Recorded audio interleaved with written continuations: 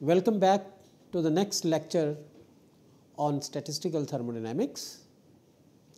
After having discussed translational contribution and rotational contribution, we now have been discussing vibrational contribution to overall partition function of a molecule. In the previous lecture, we have derived certain relations.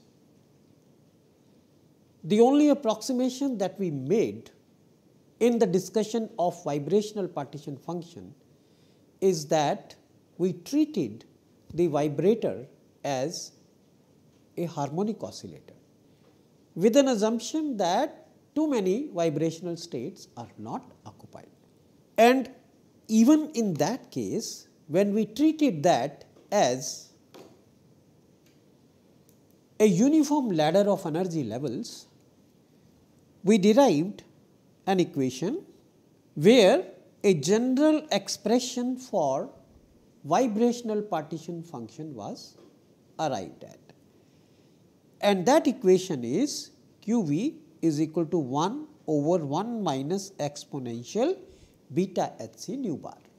And then we further discussed that if the temperature is low, in that case you can use this general result, and if the temperature is high, then this result can be used where vibrational partition function could be expressed in terms of temperature, that is T is the temperature, experimental temperature or the temperature of interest, and theta V is the characteristic rotational temperature. Then we also discussed that what is the significance of this characteristic vibrational temperature. So, what is the significance of this characteristic vibrational temperature is that this expression can be used if the temperature is much higher than the vibrational temperature, which we calculate by using this equality, that is K theta V is equal to Hc nu bar, where nu bar is the vibrational wave number for a particular mode of vibration. So, that means when we say high temperature result means what is the meaning of high temperature here?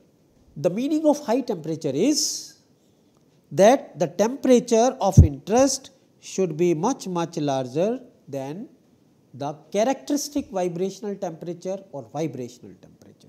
Some typical values of the vibrational temperatures are listed in this table.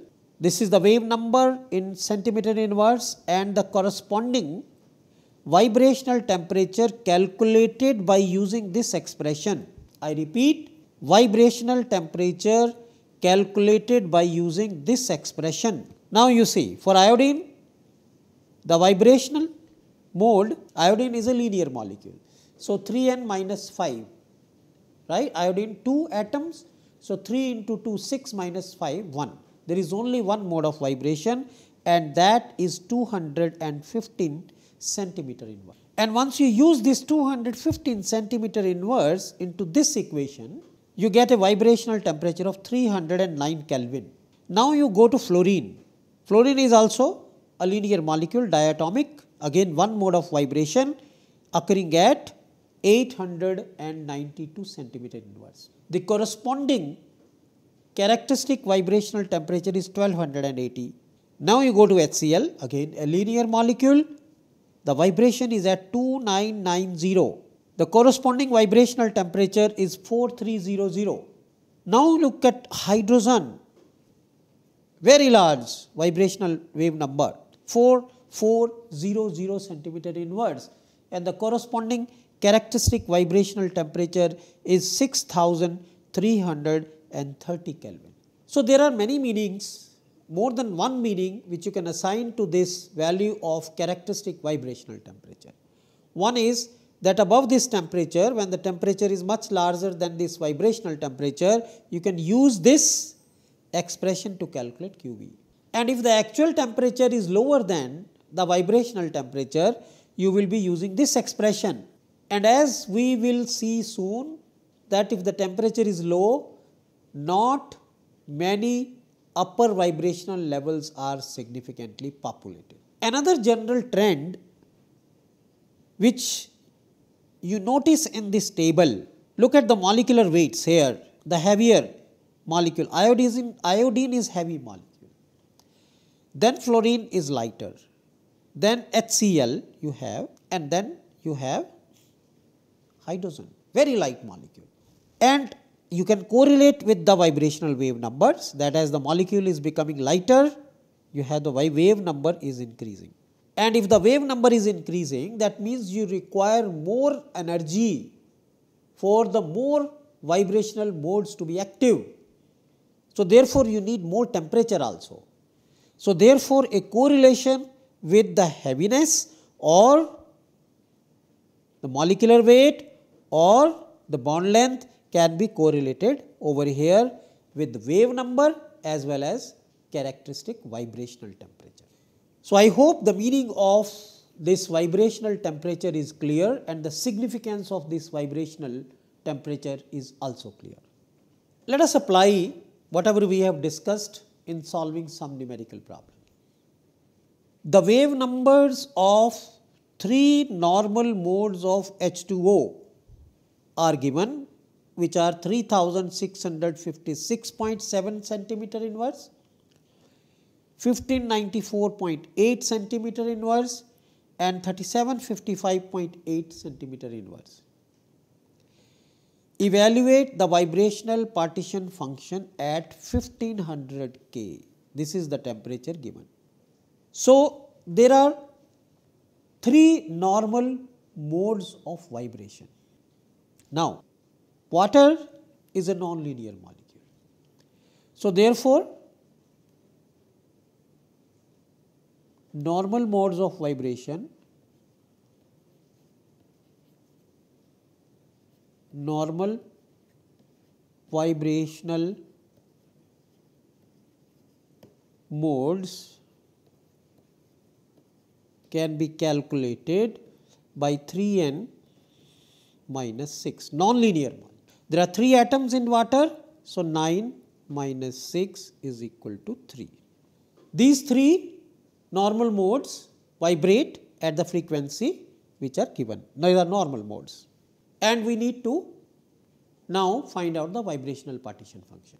We know that the vibrational partition function is given by 1 over 1 minus exponential minus beta Hc nu bar. I can write this as 1 over 1 minus exponential minus Hc nu bar upon Kt. Beta is 1 over Kt. So therefore, in order to solve for the vibrational contribution, you need the value of H, Planck's constant, which is given over here, 6.623 into 10 raised to the power minus 34 joules second. C is the speed of light, which is 3 into 10 raised to the power 8 meter per second or 3 into 10 raised to the power 10 centimeter per second.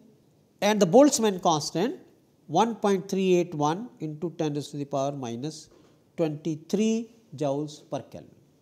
So note that H is constant, C is constant and K is constant. So sometimes Hc upon K, that number itself can be used. Okay, so once you substitute the values of nu bar here with appropriate substitution for H, C and K, you can calculate the vibrational contribution. Remember that we have also discussed another result, high temperature result.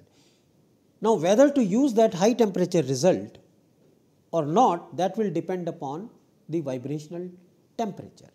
One can calculate the vibrational temperature and then decide what is to be done.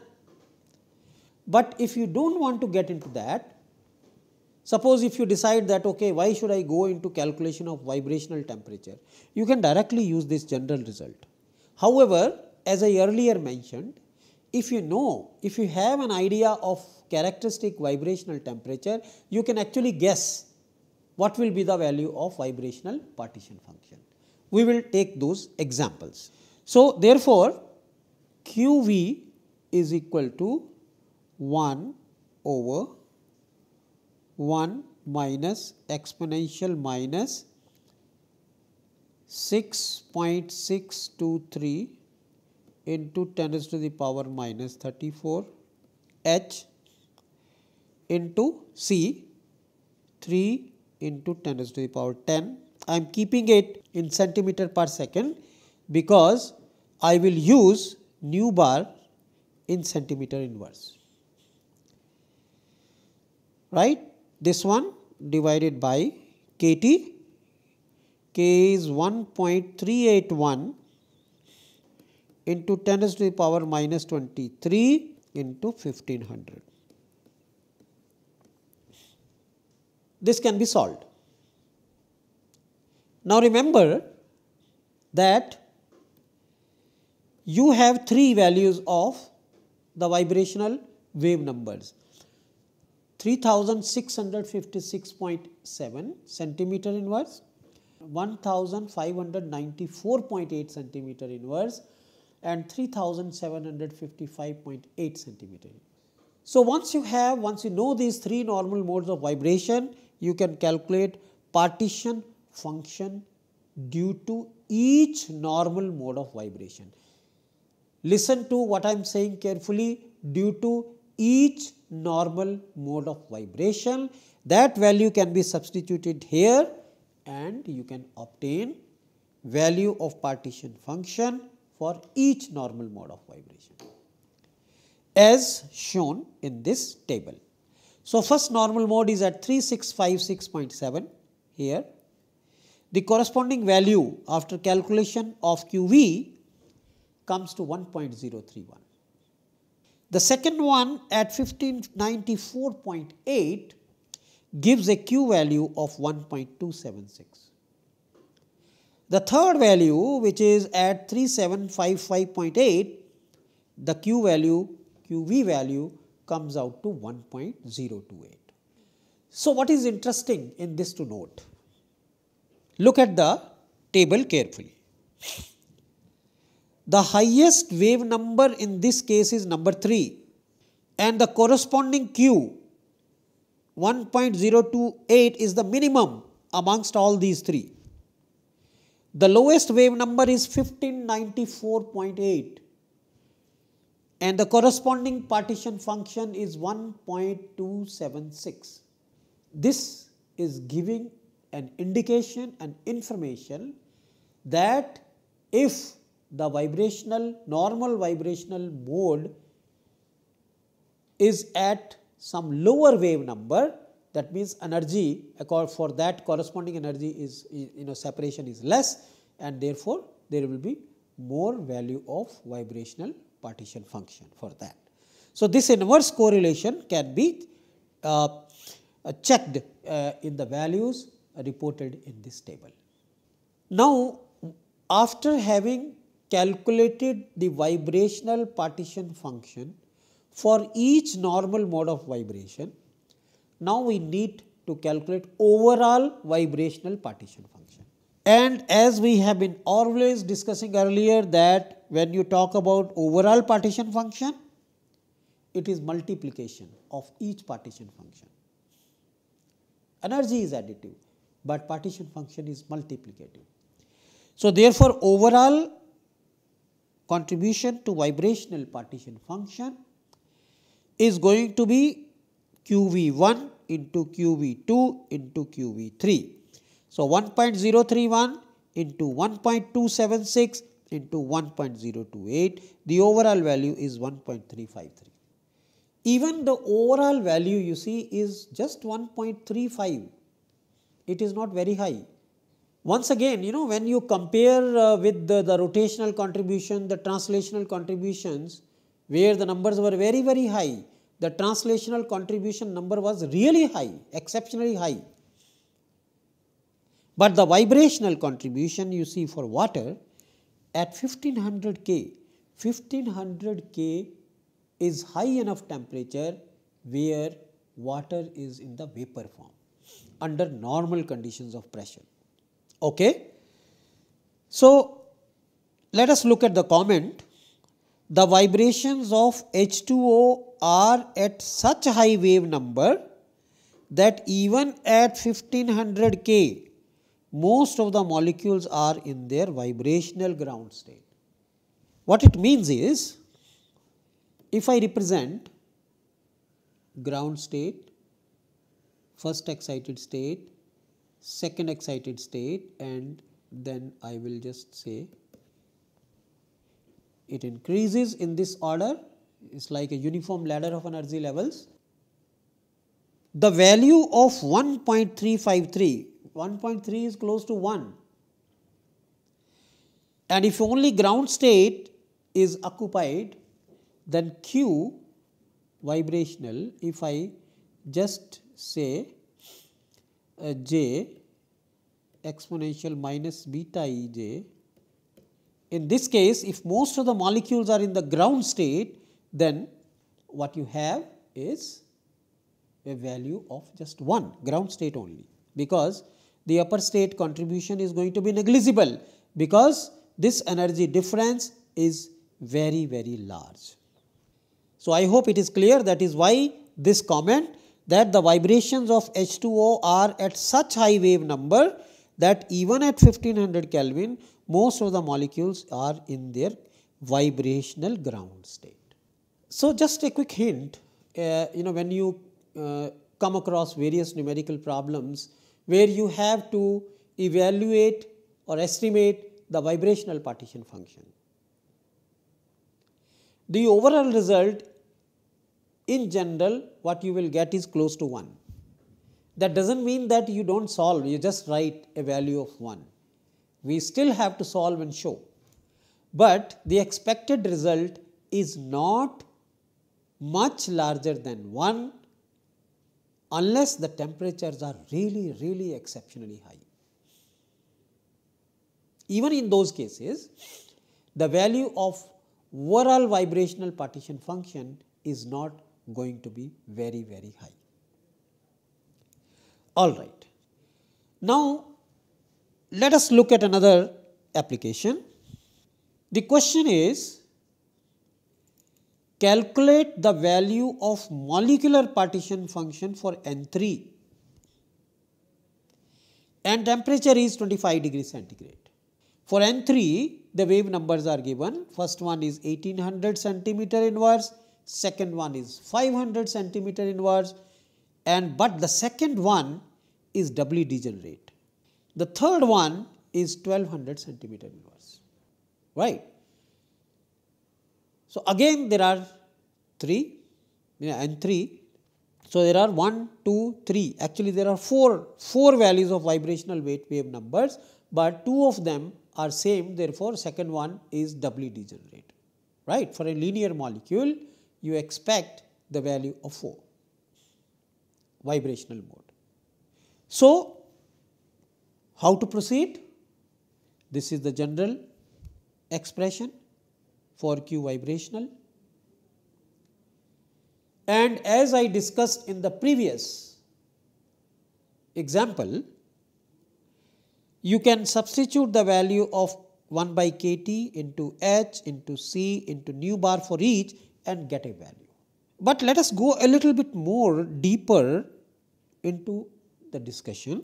Theta V, which is vibrational temperature, is Hc wave number over K. We all know the values of H, C and K. Once you substitute this, you get the following results. For first one, corresponding to 1800 centimeter inverse, you get a vibrational temperature of 2588.4 Kelvin. The second one, corresponding to 500, you expect 719 Kelvin. For third one, which is 1200, you get 1725.6 Kelvin. Again notice that the one which is largest, 1800, the corresponding vibrational temperature is largest, and for the smallest, the corresponding vibrational temperature is smallest. But there is another point to note over here, and what is that? your experimental temperature is 298 Kelvin and the lowest vibrational temperature is 719 Kelvin. You can focus on the lowest, because if the experimental temperature is lower than the lowest vibrational temperature, in that case you cannot use the high temperature approximation. You have to go exclusively by this formula. Once again, even for the lowest wave number, first you focus on the lowest wave number. Lowest wave number will give you some vibrational temperature, and if that vibrational temperature is higher than the experimental temperature, that means the high temperature approximation cannot be used, because the other vibrational temperatures are anyway higher than 719 Kelvin. So therefore, you have to exclusively use this result, and once you use this result for each value, then let us see what is to be done next. The first one, which was the highest, let us go back and look at. The first one is the highest wave number, 1800 centimeter inverse, and for that highest wave number, the corresponding vibrational partition function is 1.00019. That is what I was just telling you a few minutes ago, that if the vibrational wave number is high, or if the characteristic vibrational temperature is higher than the experimental temperature, you do not expect the upper vibrational level to be populated. In that case, the QV value is going to be just 1, approximately 1, and that is what you observe over here. Now the smallest one, even the smallest one, let us look at what was the number. The smallest one was 500 centimeter inverse, but still the vibrational temperature is higher than the experimental temperature. In that case, still the value is coming out to 1.098. This is also not very different from 1. Again, you can assign this reason to the comparison of vibrational temperature with the actual experimental temperature, and degeneracy for this is 2. Now the third one, which was the second highest, in that case the value is again coming to close to 1. Now we have all the 4 values for one normal mode of vibration, and for the second, which is the doubly degenerate, for that normal mode of vibration, and for the third one, which is non-degenerate, that is the value in each case is close to 1. But in any case, the overall partition function is going to be QV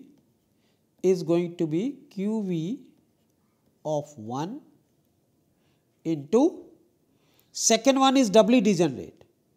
So I can write QV of 2, this will appear twice, so square into QV of third, right. So that is what I was saying, this will appear twice, the second one, because the degeneracy is 2. So once you multiply all this, you get a value of 1.210. You have to be little careful when you are dealing with the vibrational partition function, because as I discussed in the previous lecture also, and I am discussing now also, that each normal mode of vibration will give rise to its own partition. And once you know the value of partition function for each normal mode of vibration, then you can use this multiplicative rule to get an overall value of vibrational contribution to partition function. Once again, I have repeated it many times that since the temperature experimental temperature 298 Kelvin in this case is lower than the vibrational temperature for each normal mode. Therefore, you do not expect the overall number to be much different than 1. In this case, it is 1.2. So, I hope that you should be able to now evaluate, calculate the values of vibrational contribution to partition function. As a general rule, you expect translational contribution to be highest, followed by rotational, and now we have discussed the vibrational. This is coming next lower, right. So, translational, rotational, vibrational we have discussed, and in mind we have that which one will be highest, which one will be lowest. So, that is in terms of the energy orders, and as we discussed here also that vibrational contribution in general you do not expect to be much different than 1 unless the temperatures are extremely high. The next partition function that we should discuss now is the electronic partition function, and we will see that in terms of this order of the values where it falls, but that we will discuss in the next lecture. Thank you very much.